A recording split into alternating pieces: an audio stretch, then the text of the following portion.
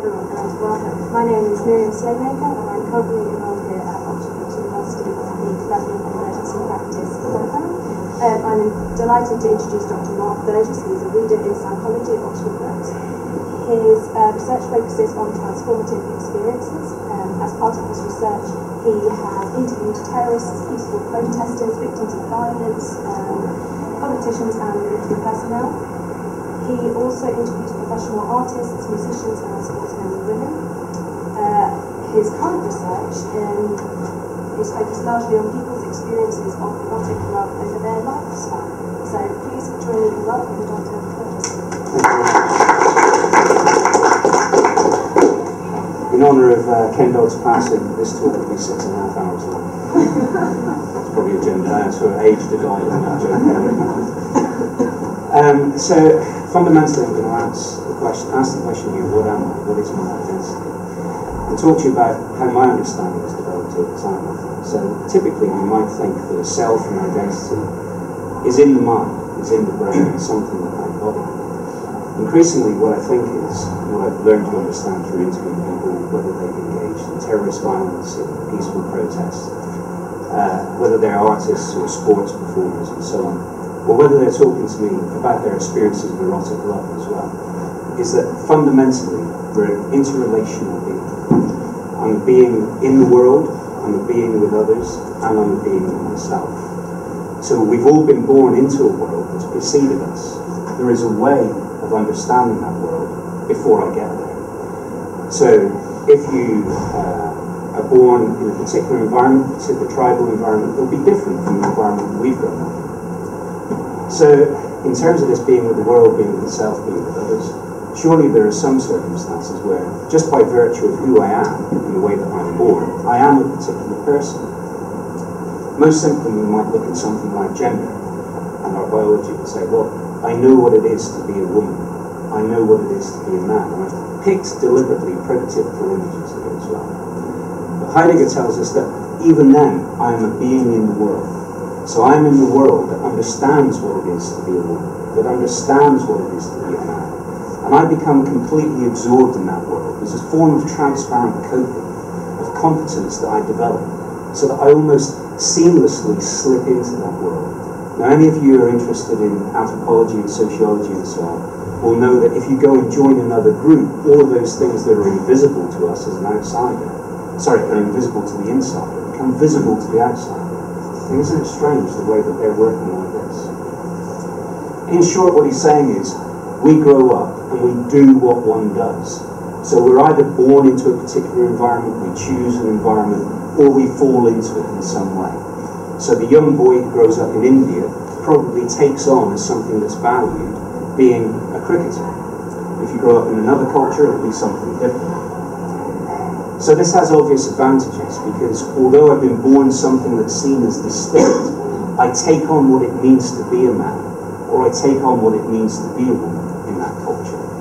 So rather than a mind being behind what it is that I consider self to be, what we're saying here is that my sense of self is practical rather than cognitive. Now it is of course true that you can reflect upon the kind of person that you are, you can judge and you can evaluate it, and you can become aware of it. But most of the time you're not, you are just being. You're being that thing quite naturally. So he would say, Heidegger here, in the ordinariness of engagement with the world, one encounters the self in what one does. And to put that into context, we do things that are seemingly quite peculiar, that are actually very normal. So there's this research that's been done by some feminist psychologists on common practices that women engage in. So they asked their participants to answer these questions. Have you recently removed any body hair from below the neck? I'm not going to ask you about that in a minute. And it's interesting when people do answer this question, because it is incredibly widespread. So almost 100% of women in the Western cultures that they were talking to remove some form of body hair below the neck. And that's irrespective of their sexuality, their feminist beliefs, and so on and so on. So this shows us there's nothing actually that's inevitable about that. When you become sexually mature, you have body hair. So this must be a socially constructed notion. And it's also socially sanctioned as well. So the woman who does not remove hair in the appropriate places, armpits and legs and so on, people will point them out. I don't know if you remember when Julia Roberts was on the red carpet and the photographers got her to wave because, God forbid, they actually saw some hair under her armpit and they wanted to photograph it. So this tells us that what it is to be a person of a particular type, even something as fundamental, you would think, as a woman or as a man, is constructed. So Simone de Beauvoir says, one is not born, but rather becomes a woman. And Bakewell, in her book, The Existentialist Cafe, which is a great read, says that de Beauvoir points out how our choices and habits over a lifetime construct an understanding and a practice of who we are.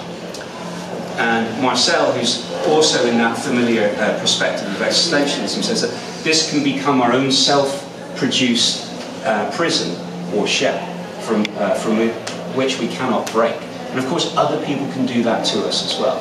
So I'm focusing very much on what we do to ourselves. And for balance, men now are a little bit more pressured to be physically a particular type of person.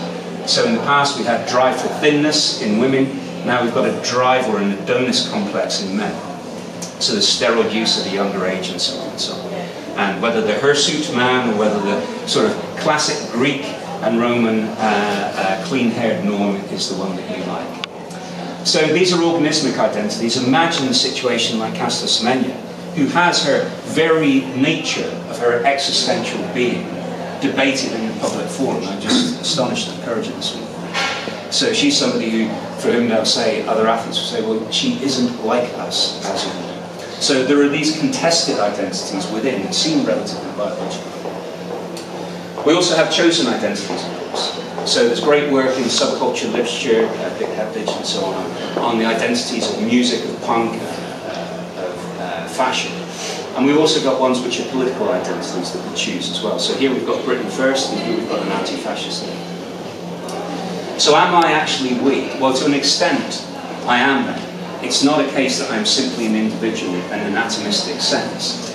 And there's lots of great work now on social identity and social identity theory, which you can have a look at. It's one of the key theoretical perspectives of modern social psychology.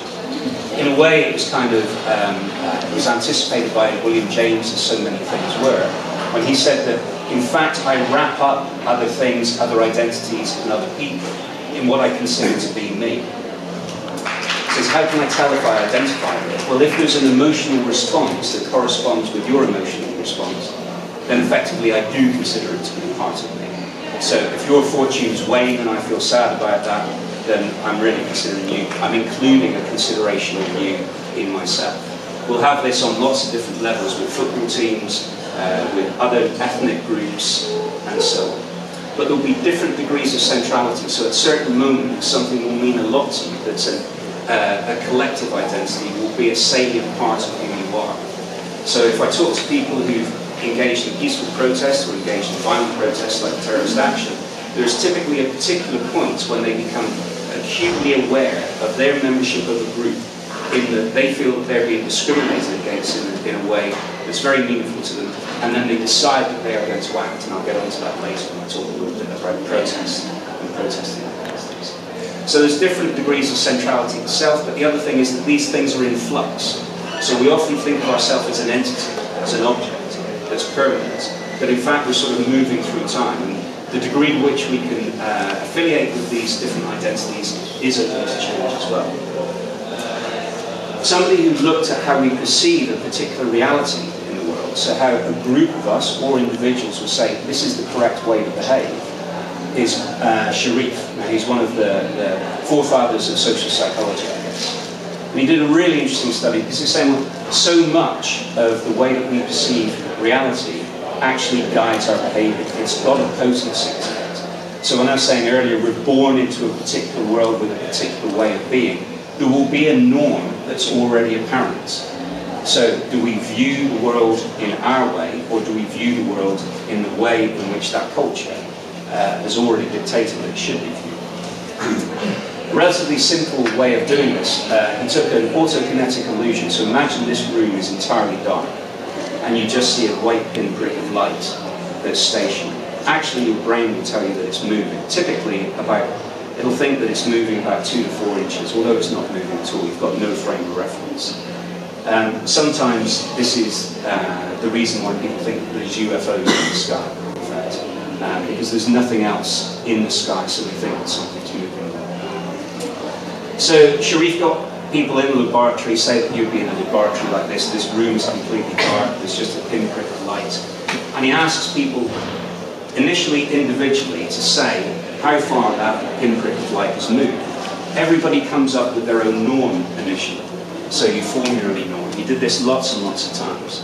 And then he put people in a group. And you can see here, hopefully on the graph, that we go from somebody who thinks it moves about an inch, somebody 2 inches, and then somebody else who thinks it moves about 8 inches. When you're in the presence of others, it quickly converges over time, and you establish a relatively stable group norm. The interesting thing is that those people believe that their perception is their own, and they're completely uninfluenced by others. So sometimes when we ask people, why do you do the thing that you do, you'll have an individual response to it and you'll think that it's your own. But what Sharif is telling us is, you cannot understand that individual's response without having an understanding of the broader social context in which they reside. And he says this is true for even basic kind of needs. You probably don't eat pizza for breakfast unless you're really sort of living it up the night before and it seems like the thing that you need. So what you think about it, we've got protein, fat, carbohydrates.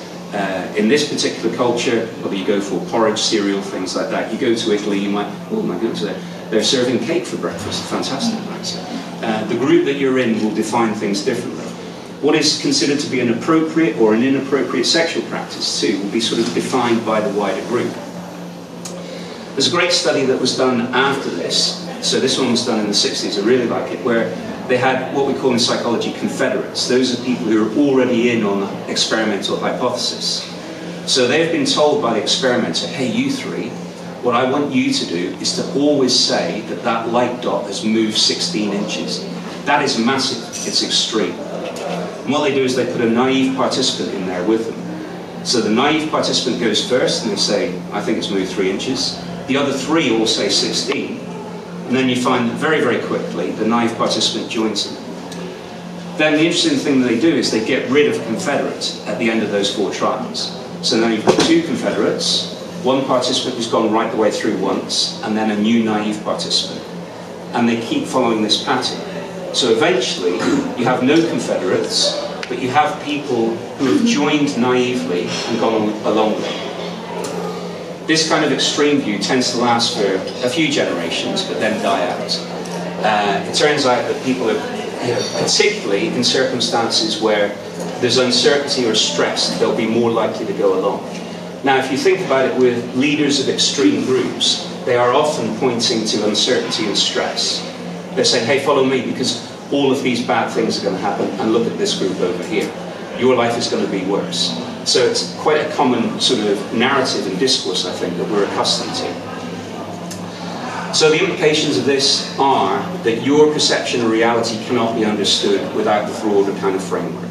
And without, in some way, an understanding of the history of the group that you're in as well. So this is something where psychology doesn't do particularly well, typically. We don't tend to look at the historical perspective. So there's lots of laboratory work where we'll get somebody into the lab and test them there and then immediately. There's no sense of the past and there's no sense of the future. For those of you in other sort of humanities and social sciences, that would be more familiar with you. But the thing is that those cultural understandings become embedded as part of us. So one way of looking at it is that the culture's past is your future.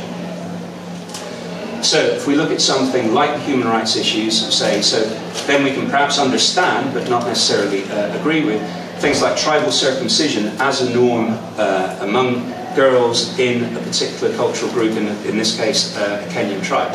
So tribal, so it's a collective identity.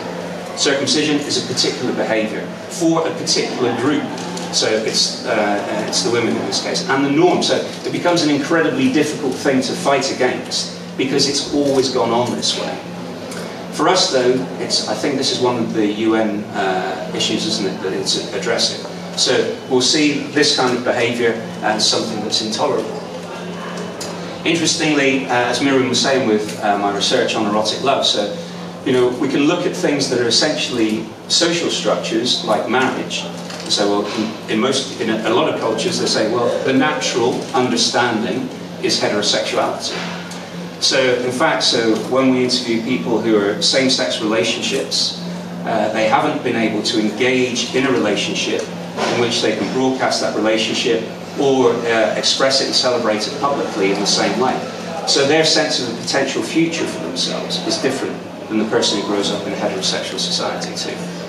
One of the things, so one of my master's students, Alison Stimpson, at the moment, she's going to be interviewing people in same-sex relationships who are old enough to have been dating prior to civil partnership being legal in 2004.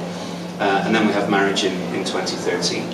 Then on another level, of course, in some cultures, child marriage is something that's understandable and acceptable within their framework. But have a look at what Save the Children are saying, is that girls, in particular, it's often girls who are undermined, can survive and learn. So they're not in a position where they've been able to develop or to select a path for future development either. So surely there is an I. There is an I, of course. So much of what I've emphasized is that there's a we. There is an ongoing understanding of experience. So in psychology we would say that there's sort of a fluidity of experience. And there's an ongoing self-awareness. So I know that I'm talking to you right now without having to say to myself, what am I doing? And reflecting. You will know that too. Even in your the most absorbing moments that you have, the flow moments, whatever they happen to be, whether it's filmmaking, photography and so on, you will know that you're doing that thing. So Dan Zahavi, Danish phenomenologist, he says that this is the basic and fundamental form of self. It's constituted through experience. Somebody else that I really like is Ernesto Spinelli, and he points out that we do have this ongoing experience, this fluidity, but we also have a self-concept, and that is what you consider yourself to be. And this appears to us to be relatively sedimented. So you have a relatively permanent, maybe not permanent, but predictable understanding of yourself. That can be challenged, however. So some things are kind of categorical, and they persist over time. So, you know, British, male, and so on. Some other things will be more open to change. So for an example, it's similar to an example that Spinelli gives in his book, The Mirror and the Hammer, but it's come up in my talking to people as well, is one young woman, so she grows up understanding that what she will be is heterosexual, because that is the dominant kind of narrative frame in the culture that she's born in, which is a Western one. But she's from a particular cultural group who don't value same-sex relations. She's very religious herself, so the religious group doesn't value same-sex relations either. Then her experience, her ongoing experience, is that she unexpectedly to herself falls in love with a woman. So her experience is one of intense sexual passion for the other person, and then actually falling in love with them. So what do you do with that? So your fluid experience is one that challenges your self-concept. Now remember, her cultural identity is important to her. Her religious identity is important to her. So that kind of thing, if you cannot manage it, you cannot express who you are, that can become a bit of a problem to us. So you either open up your self-concept with challenging experience and you say to yourself, either I'm lesbian, which you'll note is relatively fixed and entity-like as well, or I'm sexually fluid, or, as Spinelli would say, I am being lesbian at the moment, so everything is open to change. I don't think I think that's an accurate representation of this. And I find that very useful too. The thing is, there are different ways of looking at authenticity. So when I interview artists, sportsmen and women and so on, it's often about authenticity. But for all of us, this will be an important thing in life. So one way of looking at it is that your internal state, so how you're feeling, your ongoing experience, your behaviours and your interactions with others and your presentations to the world are congruent. They're all in the same sort of line. If they're not, and if this young woman feels like she cannot, and she chose not to, come out to her family, and come out to her culture, and come out to her religious group, then you are not, in that sense, expressing authenticity. So, I mean, I don't mean to say that in a degrading way for her. That's a choice that she's made, given the pressure that she feels that she's under. But it possibly will have circumstances, psychological circumstances, for who she is. And remember, she is in a culture, our culture, where it is not illegal, criminal, to be in a same-sex relationship. There's another way of looking at authenticity, which is a little bit more integrated into the rest of the world, and it says you feel particularly authentic when you take on a project that you can commit yourself to, you feel direction in, so that has a future focus, and gives you coherence. So all of the individual things that you do in life, as it were, add up to something. Now, that does imply a future, but of course it means that if you're going to commit yourself to something, that something has to be available in the culture as well. So I think Claire Rathbun put me onto this, which is this autonoetic consciousness, mental time travel, something that's distinctly human, which is we can reinterpret the past and we can place ourselves into a different future. And if we can do that, if we can follow this, it helps give us a sense of overarching coherence in life, or what William James called right direction. But that does say that there is a direction. Sartre tells us that in a way, although this sounds quite odd, I am what I am not. What he means by that is that you take on the thing that you want to become. So do some work, a little bit of work down at the UK Defence Academy, and one of the things down there is for Marine recruits. So the recruits are not yet Marines, but they're doing everything it needs to be a Marine. So they're climbing that 30-foot rope with a 50-pound pack on it. And they will find out at some point whether they do become that thing or not. So part of being authentic is to follow a path and a potential way of being that is meaningful to you. But not every potential way of being is open to everybody. And I know that some of the examples that are taken here are relatively straightforward to see, but in our culture, for instance, people have consistently thought that women are less able to do science. Well, this, regardless of whether this is untrue, what happens is that people have fewer opportunities to engage in that particular endeavour. And they, the marginalised group, this is the pernicious thing of this, may start to internalise that cultural meaning themselves as well. Think, I won't be any good at this because I am a girl. And we can see in school children, so self-efficacy is your belief in your capability to do something. So we can see in school children that teenage boys and teenage girls have different levels of self-efficacy. Boys are particularly high for both male and female professions. Girls, self-efficacy is only high relatively for what's considered culturally to be female professions. So they are already learning to block off a particular avenue for growth. Those views are open to change, of course. So one thing to do is to highlight the exceptional. So Helen Sharman, she's a British astronaut. She goes around to schools talking about what it is to be a scientist in order to inspire young girls. And another thing I saw on International Women's Day last week, somebody praising the Radio 4 show Life Scientific for being progressive. Jim Al-Khalili responded by saying, well, actually, half of the people on this show, are women, because half of the people in broader society are women. It's interesting that you thought it was progressive, because it seems like there are so many more women than there are on other shows.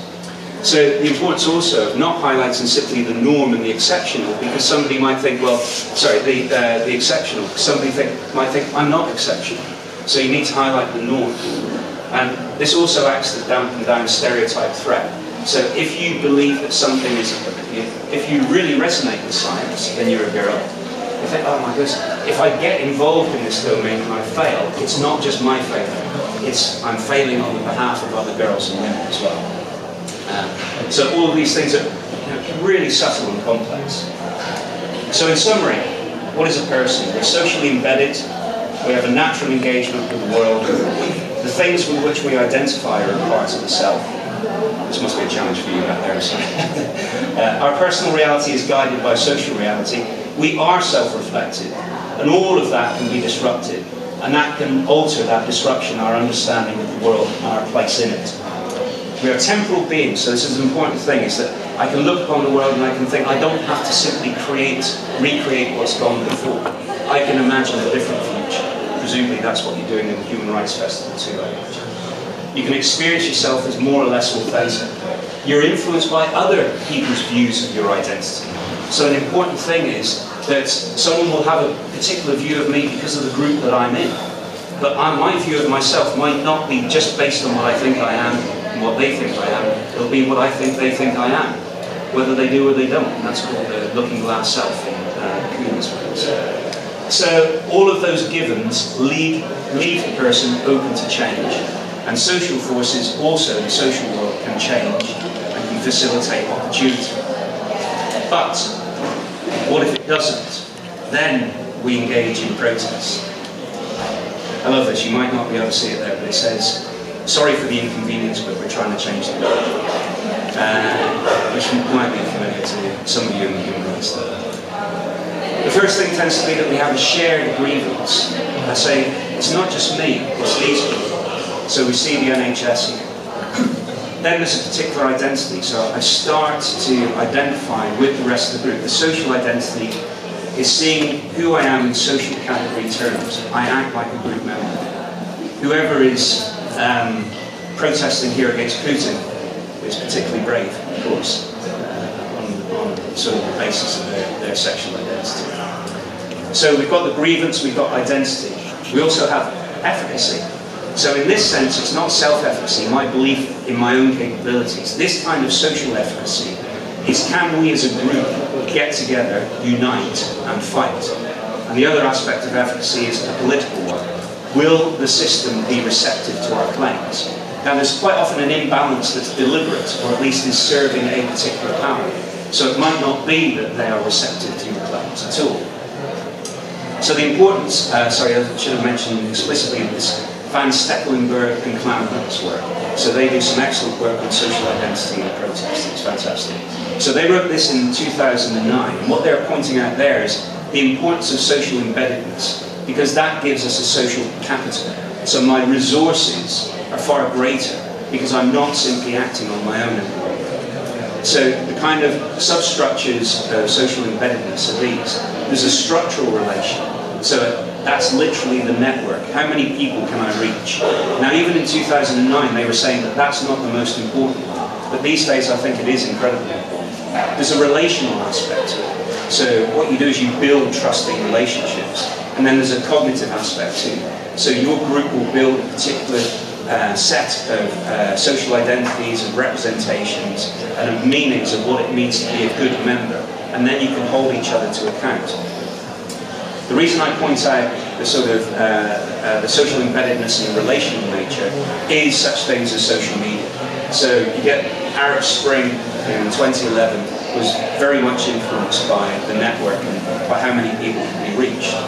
On the other side of the coin, we've got Harun Allah here, and he's an expert on terrorism. And what he says is, so his book came out just in the autumn, Digital World War, and he points out that IS or ISIS are losing the physical battle, but they're winning the online battle. They are identifying people who've got identity grievance, and they are disproportionately targeting them with their online campaigns. Now, what do you do with that? I know that there's discussion about, okay, if you can see, and of course you can monitor to an extent who is clicking through. If they want to go and help in Syria because of a particular identity grievance, do you funnel them to an organisation that does more beneficial campaign, or is that an unethical thing? Last week too, so we've also got a consideration of the external structure in our protest as well. So John Lewis in the US was saying that it's 53 years since he protested on the bridge at Selma. So it's the Selma to Montgomery marches in order to demonstrate the constitutional right to vote. So what they will be doing is they'll be assessing the external structure's permeability. Can we, as underprivileged members, move up to the next level?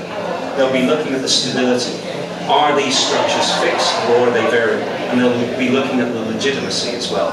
Is it fair that there's this disproportionate way that we're being treated? Of course not. So this is what we call a normative form of protest, because it's within the existing rules of society. You can protest peacefully.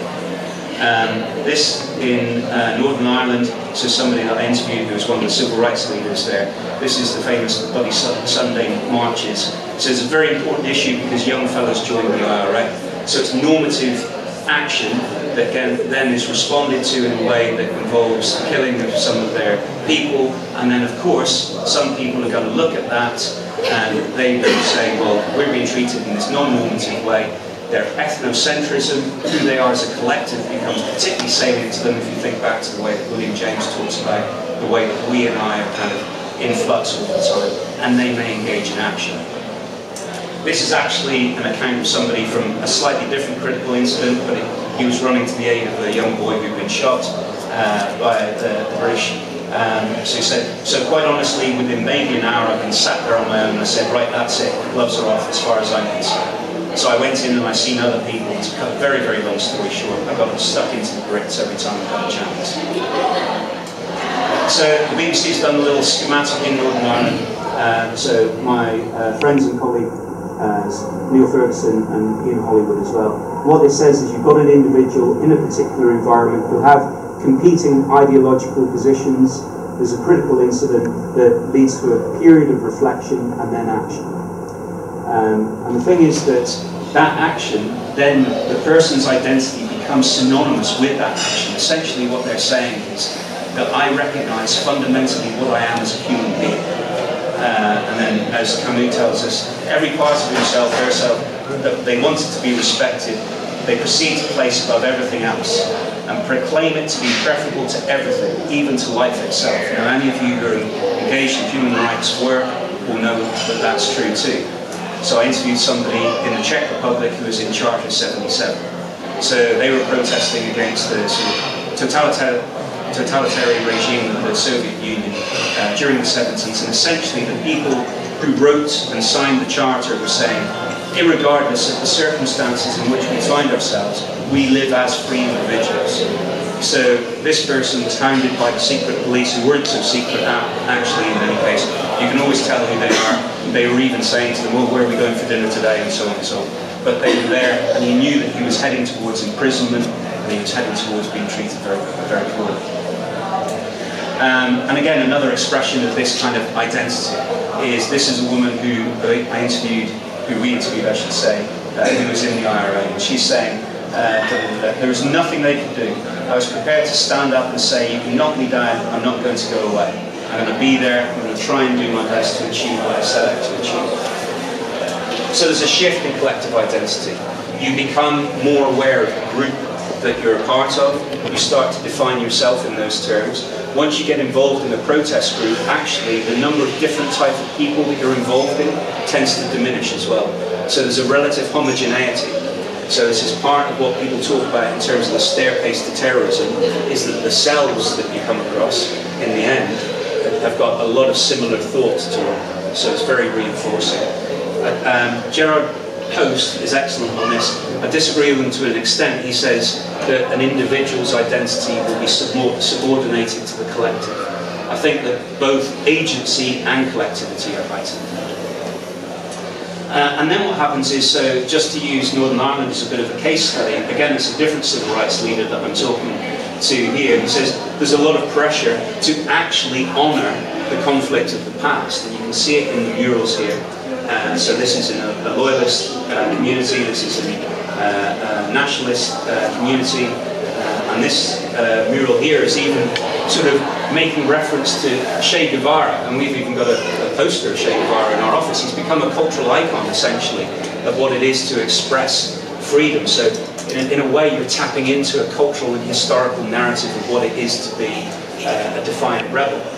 And as this person points out, says that then the culture has a kind of vested interest in keeping that division between the two of you as well, or between those two groups, because there then exists a hierarchy within those groups, and you have political leaders that are powerful, and they've got a ready-made group of voters who are going to vote for them. So it's an incredibly difficult thing to do. And then what do we have? Go back to the way that I started.